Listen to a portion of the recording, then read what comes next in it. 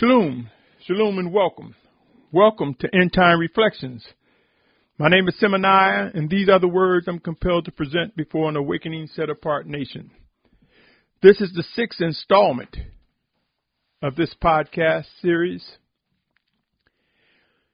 And I want you to know that these messages are addressed to those who believe they are drawn by the Almighty Creator, the Almighty Father Yahuah, those who seek to do His will. It is my position that if this describes you, as do I, that we have or will discover that it is the Most High Yahuah that draws us to His manifest word that comes to us in the name of Yahusha. Let me first say that the views expressed do not necessarily reflect the owners, management, and or shareholders of this media platform. In this 6th installment, I want to bring your attention to the words making known, deliverance, and judgment. In the midst of end times are growing uncertainty. And among this is the need to discern and discover what must and will be done. We will see that as uncertainty is growing widespread, that there are those among us who are undiscerning and those who are unbelieving or asleep, who are unsure that the presence of the Almighty Father is before them or us. There are scriptures that speak of individuals falling away, being led astray, as well as wandering from place to place, uncertain of what must be done. The words I present, my brothers and sisters, contribute towards answers from the Almighty Father to His children. And if you want some scriptures regarding people wandering or led astray, or even the warning dealing with led astray, consider Amos 4:8, which talks about individuals wandering from one city to the next, looking for water. It also describes other things that are occurring in Amos 4:8 that we can witness unraveling to this very day. Matthew 24:4 and 5, we see the Mashiach, Yahusha, warning us to not let anyone lead us astray. And He tells us that some will be. And if you look at, that was Matthew 24:4 and 5. And if you look at 2 Thessalonians 2:3 and 4, it will let us know that in these end times, people will be led astray. My brothers and sisters, my heart's desire is for us to grow in discernment, grow in love and discerning the voice of the Spirit of Yahusha, and knowing that He will direct and guide our footsteps. We will discover that He works in us, through us, one towards another, my brothers and sisters. We will recognize that Yahusha is among us. To the set-apart children of Yahuah who are drawn to Yahushua Mashiach, each day we will begin to discover answers regarding what is expected of us. It is important to recognize, my brothers and sisters, to recognize His presence and to make it known to one another. You see, individually and collectively, my brothers and sisters, we represent a set-apart nation, the house of Yahuah. As I say often, each major feast times has a purpose beyond just fellowship. And I am bringing this up, my brothers and sisters, because in making known deliverance and judgment, we will find, if we are able to examine thoroughly, if we're able to vet those we come in contact, not to say looking at the one in the mirror, examining our own actions as we speak and interact with one another. And I speak of how the Feast of Trumpets is a time to make known deliverance and judgment. It's a time for proclamations. It is my position that for Yashar'al to become complete and whole, that unity will and must come, my brothers and sisters. I further believe we will learn how to make known when we receive deliverance.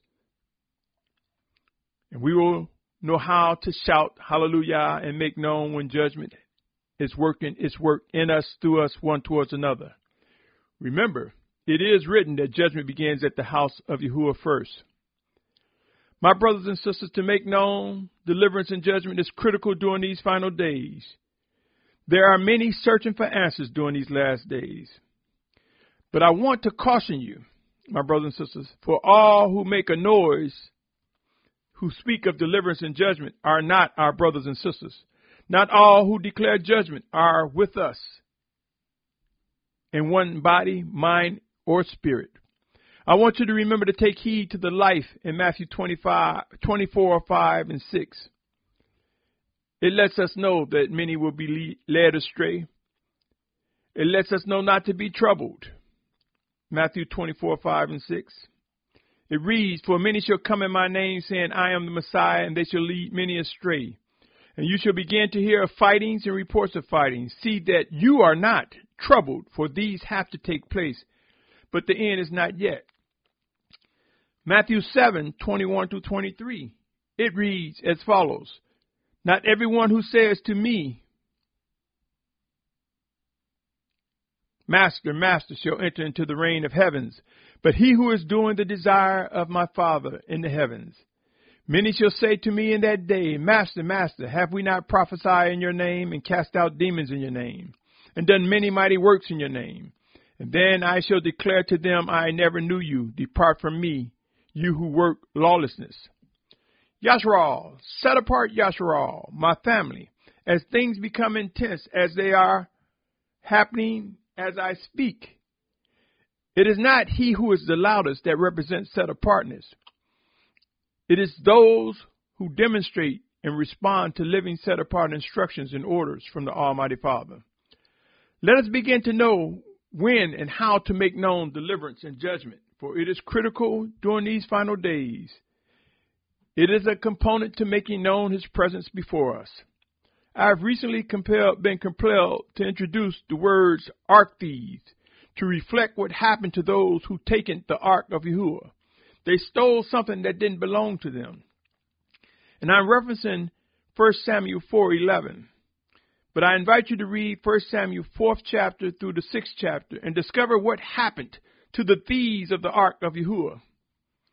You see, my brothers and sisters, it is my position that there are those who will steal messages brought forth by set-apart, obedient children to use for themselves, for self-gratification. In other words, individuals who are not walking in obedience will steal the words of those who are and use them to try to make it look like they are spiritual, or they are strong, or they are in tune with what is set apart. I'm compelled to believe that such individuals are ark thieves. And I believe just as what happened to the nations that stole the ark, we will see individuals who tried to misrepresent set apartness also face some regretful conditions, events, and experiences. My brothers and sisters, consider this. When the Spirit of Yahusha delivers us, he takes us to a place where we can shout hallelujah. Do you not want to make that known to others, deliverance, and how the relationship of the Almighty Father works his promises, from discipline, from instructions to guidance? I'm compelled to believe that those who abuse messages from the Almighty Father will face the fruit of such actions. Pray and watch, my brothers and sisters.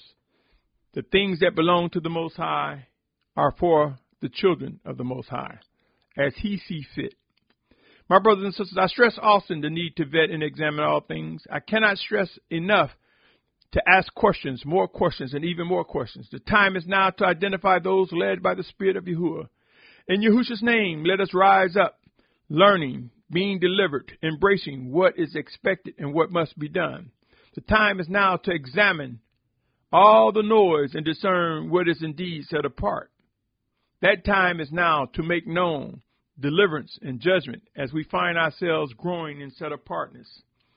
A word of caution. Sometimes it's better to identify how we receive words of set apartness than to tamper or rephrase it in a way that makes it look like it was delivered to us and mess it up. In other words, let's say you were given a word and you was providing that word to set apart Yashar'al, and I heard that word, and instead of saying I received it from you as the Spirit of Yahusha worked in you, I make it look like I had an encounter with Yahusha all by myself and do not give you credit for yielding to the Spirit of the Most High working in you. This is wicked and deceptive. We will find that to strengthen the body of Yashar'al, it's important to identify when the Spirit of Yahuah is indeed working in us, one towards another. I once experienced a person who would come to me privately and then go to their prospective fellowship and speak the words that I had given them, that was given to me by the Almighty Father. They would speak it as though it was their own, that the Father came to them, that Yahusha came to them, and they would never mention that they was talking to a brother and Yahusha worked through that brother. This specific individual was attempting to make people think that they were discerning the words from the Spirit of Yahuah directly. This is wicked and wrong. You see, my brothers and sisters, when we begin to recognize we have a discerning eye and ear to hear the Spirit of Abba Yahuah work through us one towards another, this make known His presence. This make known His promises to us. One way to determine whether a person is an arch thief is to ask them questions and more questions. Ask them where did they get it from? How did they come to that conclusion? Ask them to tell you more about it. For I say to you, O Yashar'al, someone who receive and discern messages directly from the Almighty Father through Yahusha Mashiach, or someone that is honest enough to say that a brother or a sister delivered that message, that teaching to them, I can assure you when the truth is presented, it contributes towards making us stronger and complete. Yashar'al, we will discover when we identify and make known the things that the Almighty Father do and say and work in us, this makes His presence more widely known. We will truly see the life in Ephesians 5:21, which talks about subjecting yourselves to each other in the fear of the Almighty One. Though the literal speaks of marriage, remember the first marriage is our relationship with Yahusha Mashiach. The second marriage is should we take a wife or should the wife have a husband? Or in the case of a husband having multiple wives. For this is indeed also a component of set-apartness, of a set-apart nation. Come, O set-apart family, let's identify and make known deliverance and judgment as we are directed. Remember, judgment begins at the house of Yahuah first, and many fail to believe that He would work in us, through us, one towards another, to clean and refine, to direct us to the blood of the Lamb, so that we may rise up anew when we stumble and fall. Behold, my brothers and sisters, the hand of the Almighty Father Yahuah, and Yahusha's name is rising as end times get intense. I pray, truly I pray, for each of you in more ways than you can imagine. I pray that each of us grow in discerning the presence and guidance from the Spirit of Yahusha. I pray that we know how to identify those obedient versus those who imitate righteousness. I pray each of us embrace the importance of why we should make known deliverance and judgment. For judgment is the act of separating the good from the wrong, righteousness from unrighteousness. Judgment is a part of our discipline. Judgment also is a part of acknowledging the response that the Almighty Father has regarding our actions and our behaviors. My brothers and sisters, make it known, for deliverance will come. Be encouraged. Our redemption is drawing near. On that note, I say to you, my brothers and sisters, consider what I said, making known deliverance and judgment. Consider its purpose